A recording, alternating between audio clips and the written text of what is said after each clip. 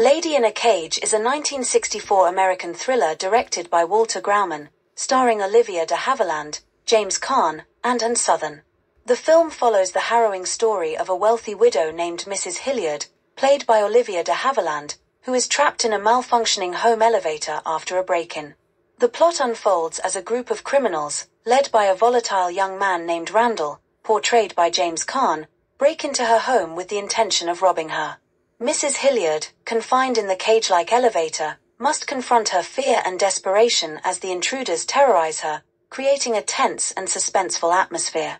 The film explores themes of vulnerability, fear, and the struggle for survival. The climax involves a dramatic confrontation between Mrs. Hilliard and the intruders, ultimately leading to a resolution where the authorities intervene and the criminals are apprehended. Lady in a Cage is known for its intense psychological drama and de Havilland's gripping performance. Please subscribe, share, or visit the Bonswivit shop on eBay, where there are over 250,000 rare and collectible items listed.